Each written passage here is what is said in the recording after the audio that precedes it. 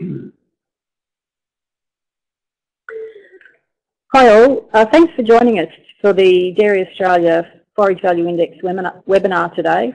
I'm Kath Leskin. I'm going to be the facilitator for the webinar today. So thank you very much for joining us. Ron Prestidge and Kevin Smith are our speakers. Now Ron is the Director of AgInsight. It's a company that provides advisory services in science and technology for the agriculture and broader primary industries. Previous to this, he's had various leadership roles within Agriculture Victoria. And Ron is the Project Manager of the Forage Value Index. So welcome, Ron. Thanks, Kath. And Kevin is currently the Professor of Plant Agronomy and Breeding at the University of Melbourne. Previously, he's had senior roles with Agriculture Victoria, the CRC Dairy Futures and Dairy Bio. And his current research interests include pasture and forage plant breeding and methods to measure the economic value of new traits in pasture grasses and legumes. So welcome, Kevin. Thanks, Kath. Both Kevin and Ron might be very well known to quite a few of you on the line. I just want to give you, the Forage Value Index was launched in February of this year at the Australian Dairy Conference in Adelaide. And since its launch, we've had close to 2,000 downloads of the tables and the fact sheets from the Dairy Australia website. And pretty much the feedback's been very positive, which is great. And feedback from farmers is that they are using the Forage Value Index tables and the information that's on the website. So we'd like to make sure that everybody knows about this and can talk to farmers confidently about the Dairy Australia Forage Value Index. If anybody's having any issues receiving the webinar, could you contact Redback on 1800 733 416 and also any bandwidth issues, they should be able to help you with those as well. How we're going to run this is pretty much that we'll have the speakers speaking and you can fire in your questions via your chat box, which you can access on the left-hand side of your screen. So if you've got questions as we go, please send them in and we will answer them intermittently as we're going through the presentation. And if we don't answer your question, don't worry about that. We will be gathering them up and putting out a Q&A at the end of the webinar or within the next few days. And the webinar is also being recorded, so it will be available on the DA website. And we'll be keen to hear your feedback as well. So there is a quick survey at the end of this webinar today, so we'd appreciate you hanging online and completing that for us. So with no further ado, I will hand over to Ron, who's going to give us a bit of an introduction to the FVI. Thanks, Ron. Okay, thanks very much, Kath, and good afternoon, everybody. So today we want to discuss a new tool that was recently released by Dairy Australia, the Forage Value Index, or the FVI as we've been calling it. And whilst the tool is designed to help farmers select the best cultivar for their farm, farmers also need to focus on other aspects of good pasture and grazing management in order to optimise the new cultivars. The best cultivars won't perform well if there are limitations around soil fertility or if grazing management's not ideal. So it comes as a package, not as a solution, a standalone solution. All right. So indices in dairy farming are not new. Dairy Australia has been involved in bull breeding indices now for, such as the Good Bulls Guide, for many years. Pasture indices, though,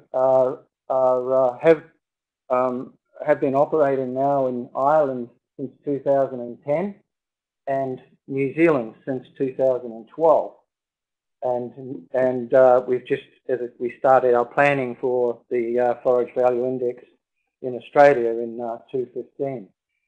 Both Ireland and New Zealand, both countries started with a fairly simple model, as we have, looking at yield, seasonal yields and economic value, and other traits such as nutritive value, and moving now towards persistence traits have been added to their indices or indexes indices as this information and data becomes available.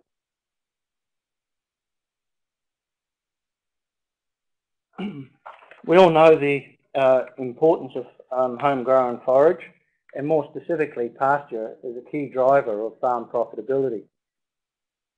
Seasonal conditions aside, the historical rate of pasture innovation in Southeast Australia is low. Market research that we've done shows producers lack confidence in the data supplied by seed companies. And we also received a lot of feedback that many farmers are aware and are using indices in New Zealand and Ireland and have been requesting a similar tool for their Australian situation. So what is the Forage Value Index? Well, it's a rating system that helps farmers and their advisors to make decisions when selecting the best perennial ryegrass for their farm. It will provide an accurate, reliable and independent assessment of the potential economic value of perennial ryegrasses, cultivars in dairy production. At the moment, the Australian FVI, Dairy Forage Value Index, is only for perennial ryegrass. But as you'll see, we do have potential to include other pasture and forage species into the future.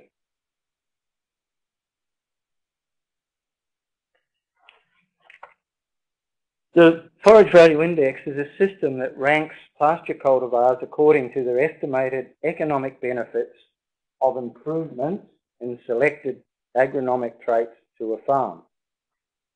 It is derived by multiplying the performance value by the economic value. Performance values are derived from pasture variety trial data and are specific to cultivars. At the moment, we only have seasonal yields, and these are converted to performance values. Economic values relate to how much an extra unit of a trait, in this case kilograms of dry matter production, is worth to a farming system. And we know that at different times of the year, the value of that extra dry matter is worth a different amount, and we'll talk about that a bit later on.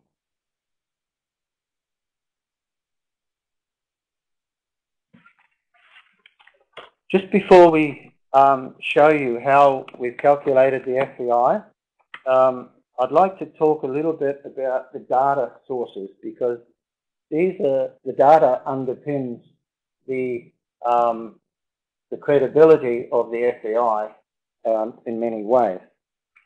And we know it's long-term and an expensive process collecting enough data from pasture variety trials. MLA, Meat and Livestock Australia, commenced pasture variety trialling in Australia in 2011. They established evidence-based system, scientifically credible. There was a high degree of independence in how the data was collected and the trials were managed, and the trials were audited, independently audited as well. And since 2011, MLA and the seed industry have continued to fund and manage pasture variety trials, and these are continuing today.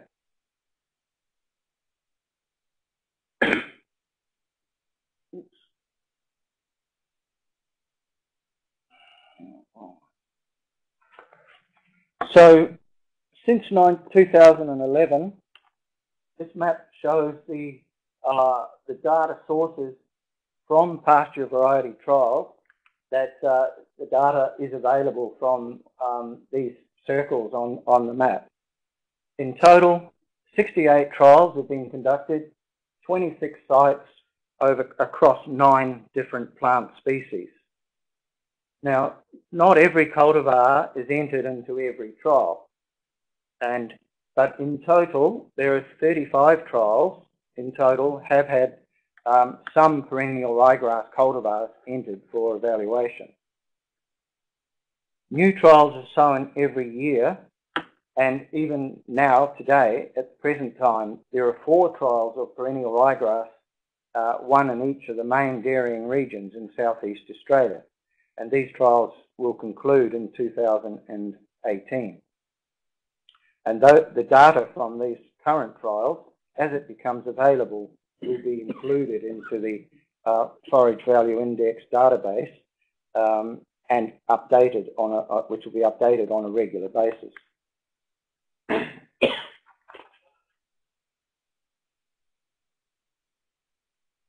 So the main data source is the pasture variety trials. There's also a very small number of registered seed company trials which have used exactly the same protocols as the industry pasture variety trials that I mentioned before in the earlier slide. All the trials are conducted under strict protocols, and the criteria for entry into the dairy forage value index are listed there in the on the right hand side. So firstly, all cultivars or varieties as used in the trade need to be confirmed on the Australian Seed Federation pasture database. So there's no coded lines. They're all cultivars in the commercially available at the moment. All data has to have had a minimum of 3 years data per trial, and for entry into the FVI, they needed to have a minimum of 3 trials. So you can't have 1 trial of 3 years. You need 3 trials of 3 years to have an entry point. All the harvesting and management of the trials is done under strict protocols, and in this case, we've used estimates of dry matter production, only used the cut and dry method, as distinct from using estimates using the rising plate meter or the capacitance probes.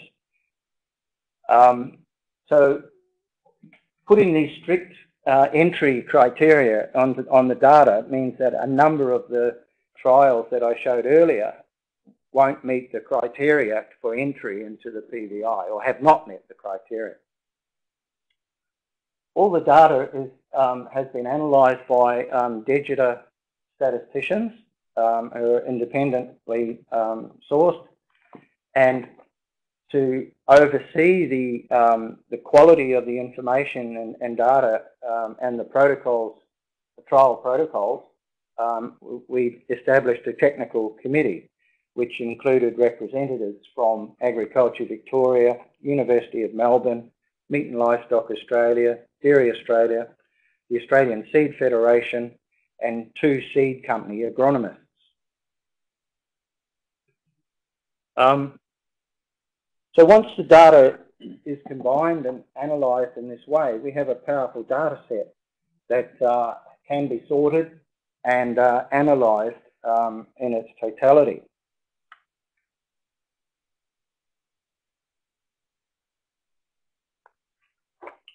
And what we do have is an aggregated data pool for Southeast Australia.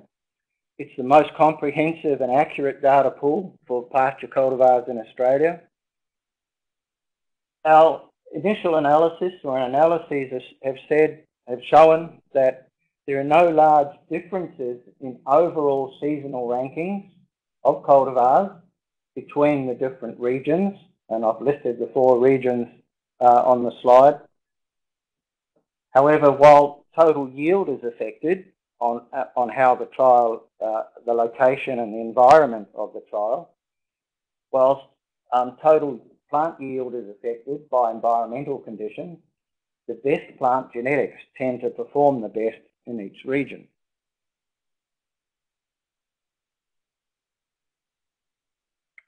We're just going to pause here for a moment. Kath, I might throw to you if you want. Yeah, so our audience has been pretty quiet. If anybody's got any questions, you can send them in from the type the message right at the bottom of your screens. We're going to start now with Kevin, and we're going to talk about the economic value and how the FVI is put together. So if anyone's got any questions, please type them and we'll answer some of them.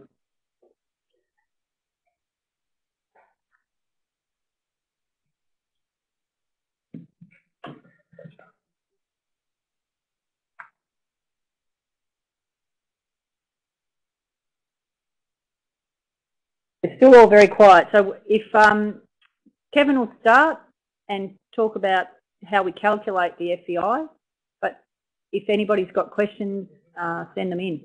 Thanks, Kevin. Thanks, Kath, and welcome everybody. As Ron mentioned, these kind of value indices are widely used in other species to assess the relative value of novel genetics, but there are some particular challenges when we come to valuing pastures for dairy production, because obviously pastures are not traded directly, unlike, say, milk or wool or meat. And we also have the fact that we know that dairy farmers routinely use alternative sources of nutrients throughout the year to meet the supply of their cattle. So what I'm going to do is very briefly go through the steps to take the data from pasture performance and then the estimates of economic value to come up with what we call the forage value index. So there are two key elements. One is taking the trial data from the pasture trials, analysing that and calculating what we call the performance value. So that is how the new genetics or new varieties perform. We then want to place an economic value on that pasture cultivar performance. So how we do that is to take a range of farm level data that look at the feed base of some case study farms, and then think about the herd feed demand and supply across the year, looking at that based on energy and the pasture supplying that energy. We're also fortunate that Dairy Australia has a large database of data on hay and grain prices, which are in fact those alternative sources of energy. So we have the ability to look at using these new pastures in a milk production system, but valuing them in terms of what is the value of the new pasture and the extra pasture in that milk production system. And so by multiplying the performance value with the economic value, we can come up with the weightings that now enable us to give you a forage value index, which allows the decision to be made on the relative value of a whole number of traits. And in this case, the traits we have, as Ron's mentioned, are the seasonal performances as well as the total yield. There are really three steps to calculate these economic values. The first is to look at some relevant case study farms in the key dairy environments and come up with an estimate of the energy demand of a herd across the year, and then look at the pasture consumption of those across the year. So by looking at those two elements, we're able to come up with the supply and demand kind of equations. And then we can say, using pasture trial data, we can say what is the likely increase in percentages of extra pasture by choosing a higher performing variety and applying that value to some regional pasture production curves. So what I mean by that, we have an example here for southwest Victoria, where you can look at the pasture production curve there, and also one looking at Gippsland. So we know that different environments have different pasture production patterns. And what we did was say that if you were looking at having some extra pasture available, so we were moving in southwest Victoria, for instance, from saying, instead of having 7.5 tonnes of dry matter per hectare consumed from the pasture base. We'll look at moving that to 8 tonnes, so an extra half a kilo, 500 kilos, sorry. And then for the Gippsland situation, we're looking there at moving from 8.6 tonnes to 9.3. So you're looking at the marginal value of that extra pasture consumption. The final part is then saying, well, we know then that we've got these demand and supply curves.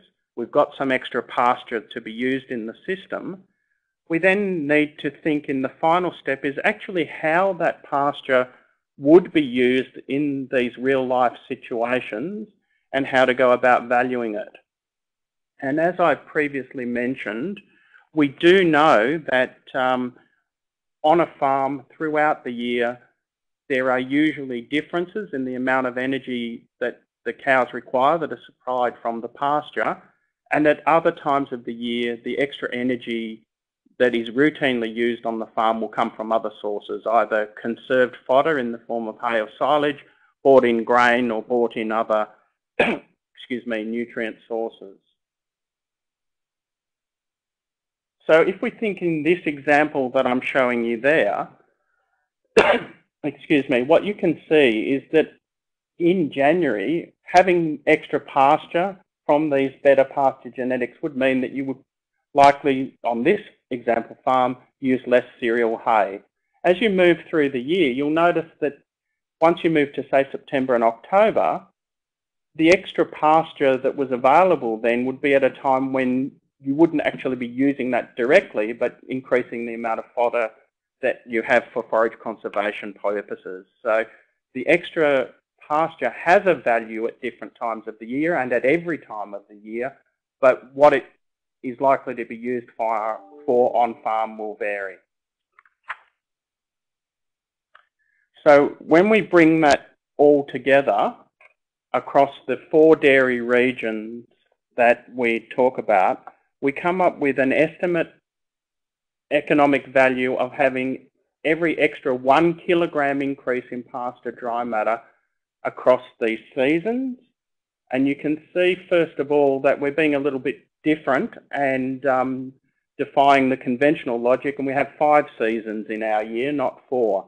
And so in the table you can see on your screen there, you can see that autumn is March, April, May, winter, June, July, early spring, August, September, late spring, October, November.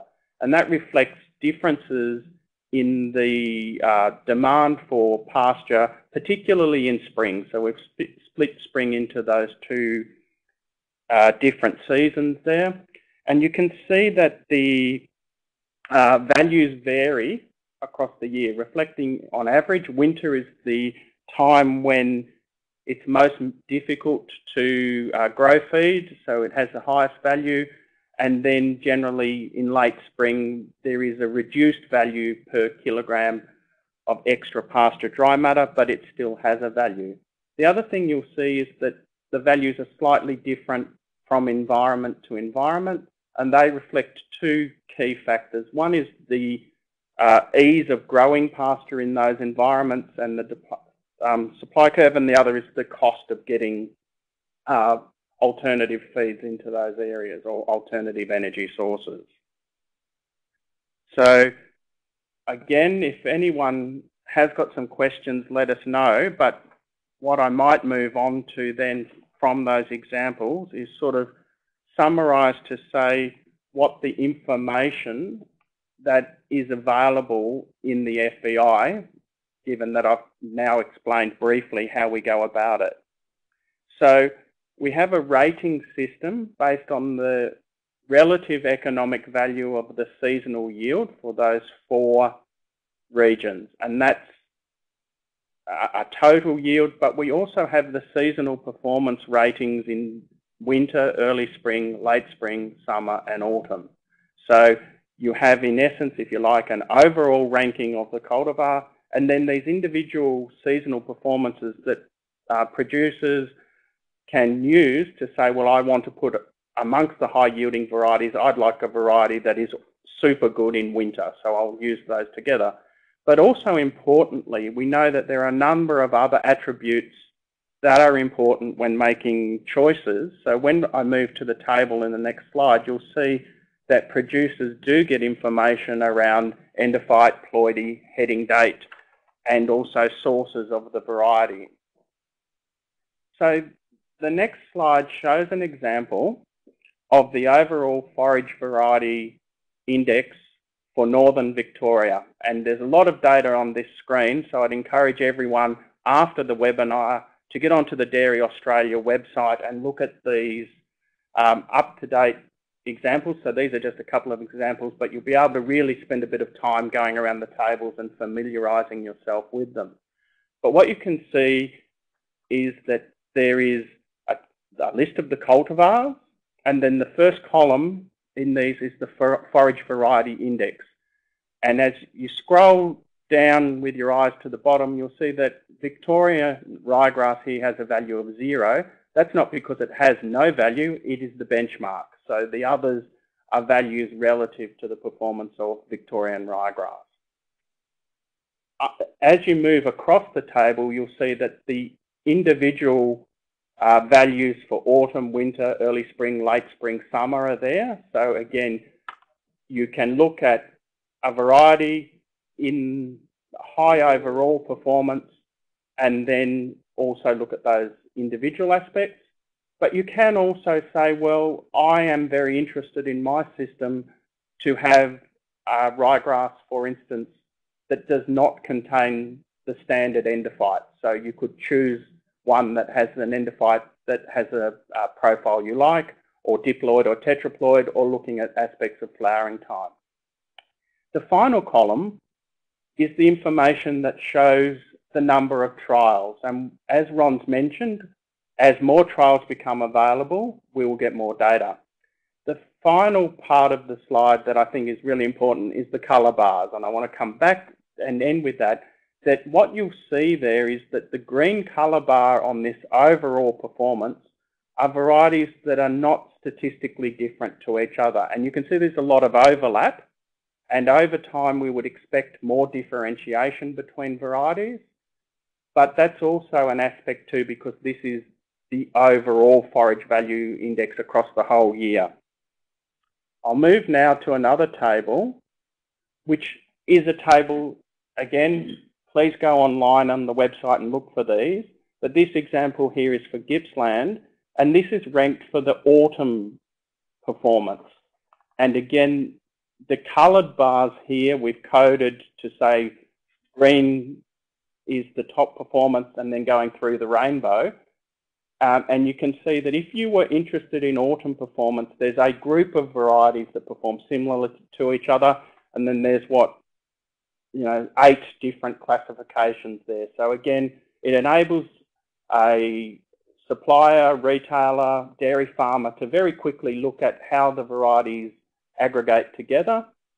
But you'll also see the table contains the same information that was in the previous table. So just reordered slightly, there is a column there after the seasonal performance, say FVI Gippsland, and that's the overall rating for the total year. So a producer who is interested in autumn production could say, I'll choose between one of those green grouped varieties, but I'll also look at what its overall performance is to give me an idea of making that final purchasing decision. So the key message from this is that there's a lot of detail if individual suppliers or farmers wish to drill down, but the take-home message is choose among the green varieties as a message. And also that there's not generally one best variety, there are a group of varieties that will serve your needs depending what they are. I think now what I might do is just throw back to Ron to wrap things up and bring things together. But again, if anyone has any questions, get tapping on the keyboard. So maybe this part of what you're going to wrap up with, Ron. We have had a question in asking about when will we see other species other than ryegrass in the FVI. So thank you. That's a great question. Yeah, thanks, Kath, and thanks for the question. We will cover this in a couple of minutes, but at the moment we are as we said, we've just released the tables the first time. We're still modifying some of the tables, and you saw the ones that Kevin put up. They look different now on the Dairy Australia website than what they did 3 weeks ago. We don't have a time set for when we'll have other species built in, incorporated in the FEI. We need to do that assessment of the what data are available, how many trials, how many cultivars, before we can be clear on that. We will update the tables on an annual basis in time for the autumn renovation sowing period. So our deadlines are, if whatever we can get in to improve the FEI before December of this year, we will do it. And forage alternative pasture species such as annual and Italian ryegrasses particularly are pretty much high on our priority list. Hope that answers the question. Yeah, so Ron, just on that, we've had another question here about Italian ryegrass. So obviously from some areas, dairy areas, that's a high priority. So that'll be about the same time? That's the same answer really, Kath, yeah. Yep. Yep. And how often will the FEI be updated? That's somebody else is asking that question. So we have data coming in every year, and we will update the tables every year in time prior to the autumn renovation period. We will also, clearly it needs to go through a number of quality assurance checks and balances before we put the tables out. That will involve going through the industry technical committees just to make sure we've got it right. So we'll be aiming for the end of the calendar year to have these tables available. Before we go on, Ron, too, there's another question here. Just, Kevin, you had that table up in terms of the value of each extra kilo of dry matter, and someone's asking about the value of the Tasmanian system in the late spring, that it's right down at 11 cents. Can you give us some reasons as to why that's? Yeah, so the reason for that will reflect that in that Tasmanian production system, there is actually a surplus of feed in late spring. So you're looking at not replacing the likely use of that extra kilogram of dry matter on farm will not be replacing a relatively more expensive matter on farm, will not be replacing a relatively more expensive source of concentrate. It will be being used in a fodder conservation role. So it's to give that relative value, but acknowledging that there is always a value in the extra kilogram. It's just slightly varies according to what it's being used for on farm. And the highest value comes when you're knocking out an expensive energy source. Okay, thanks, Kevin. I hope that explains that for that listener. If there's no more questions on that, we will move on, but feel free to keep popping in your questions as you see fit. Okay, thanks, Kevin. Thanks, Kath. So we've picked up this slogan, "Go for Green." We've used colour bands rather than say stars or other mechanisms to separate the cultivars. Cultivars are separated on statistical errors or standard errors, as we call it, and we're encouraging farmers to use cultivars from the first colour band, which is the green band. There is no difference from the cultivars within the band, within the same colour band. So we're saying choose one from those colour bands and then look at what seasonal yields or seasonal performance that you really want to incorporate into your farm. And as Kevin said, if it's for winter production or autumn production, choose one that maximises autumn or winter production at that time. And we've also put in other information there so that it'll be possible in the very near future to sort on some of these other attributes such as ploidy, endophyte and heading date.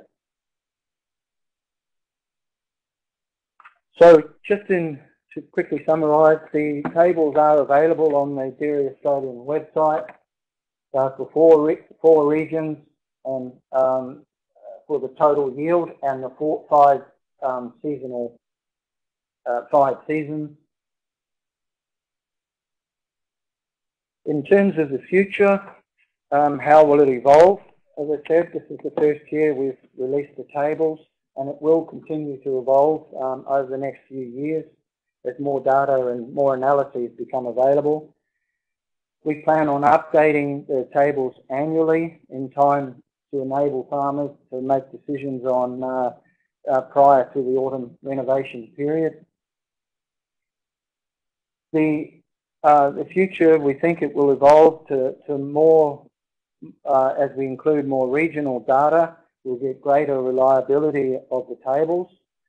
There'll be more species, and I've particularly mentioned annual ryegrass, Italian ryegrass, copsefoot and fescue, and there'll be more traits.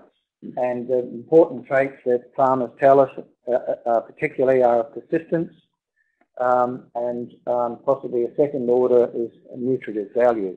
And there is some research underway at the moment in Degida, or Agriculture Victoria, on estimating nutritive value, and we haven't yet kicked off the research on persistence to my knowledge.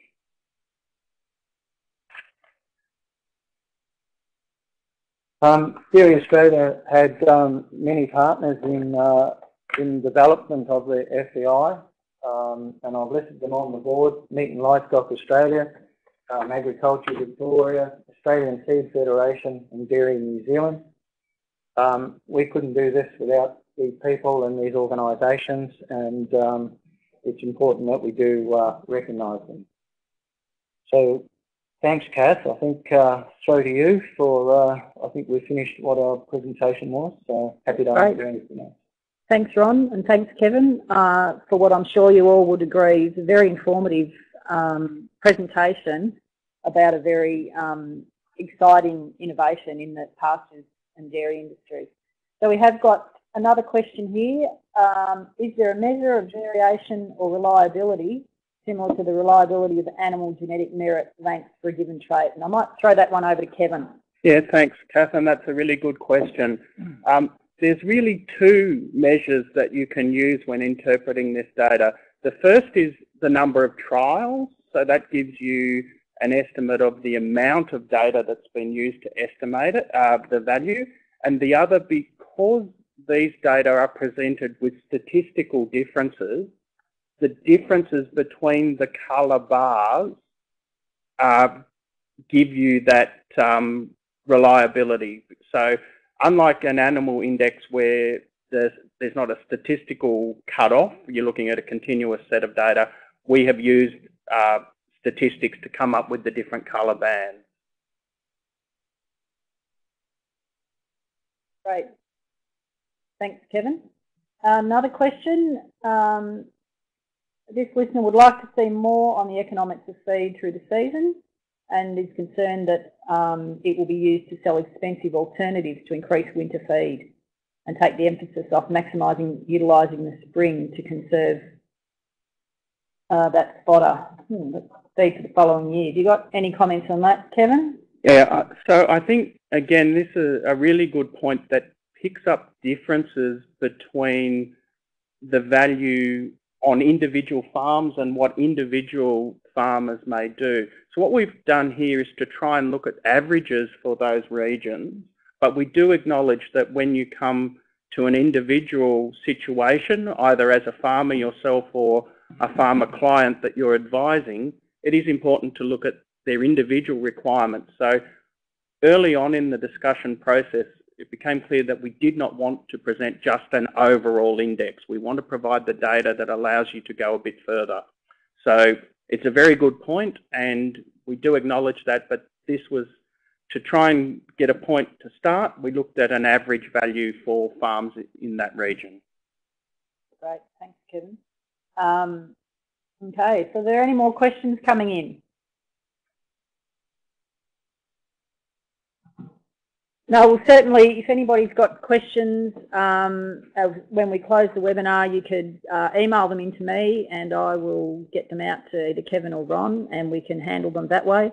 We'll be very keen to hear your feedback about this webinar. Have you found it useful? What would be maybe, any feedback that you've got? And there's a quick survey at the end of this 2 days, so we'd appreciate it if you take the time to complete it for us. So thanks for your time. We will be looking for your feedback. That'll be great. And we'll put some of the questions and answers onto the Dairy Australia website as well. I just wanted to mention about when you go to the Dairy Australia website and you go to the Forage Value Index page, there is now, the tables are set up just that there is the Forage Value Index and all of the seasonal tables are in one file. So don't be put off when you say, oh, there's only 4 files there. We've actually streamlined it and tried to put it all in one file. There's also fact sheets and question and answer type fact sheets on the Dairy Australia website for everybody to have a look at as well. The last thing, this webinar has been recorded today and we'll be reviewing the recording and then we will be placing it on the website at a later point during the week. So no more questions. I've got a few thanks here, which is great. Thanks, Kath. It's great and well done. Thanks, Kevin. Thanks, Ron. So thank you, everybody, for having taking the time to listen, and we will close it there. Thank you. Thanks, great.